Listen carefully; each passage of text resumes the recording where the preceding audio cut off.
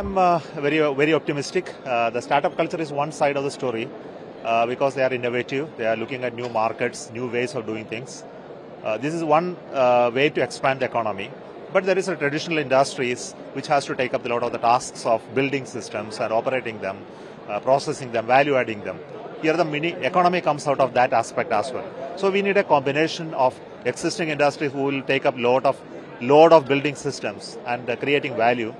Also innovative things which will add cost effectiveness and market competitiveness. So the startups are meant for that purpose. Aditiya L1 has been on point.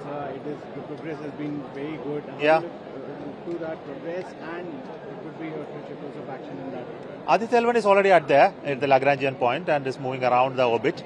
So started looking at some initial observations. I am yet to declare it. We will come back on the data. What will be the future projects of the ISRO which everybody will be eyeing for? See, I already described the Gaganyaan program is a top priority. So we are working on many of those programs to complete this year.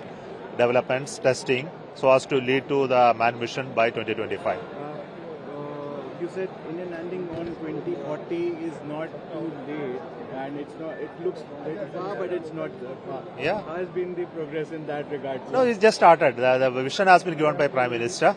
Now we are working on it. So we will come back a little later. It will come out with the proper announcements. There is also a collaboration with UAE Space Agency because the DG was also there. Any kind of collaboration we can expect? I'll let it be announced here because I am not the right person to announce all of that here. He is the distinguished guest of the Gujarat government, Gujarat Vibrant Gujarat. I hope there will be a lot of activities, not only in space sector but in many others.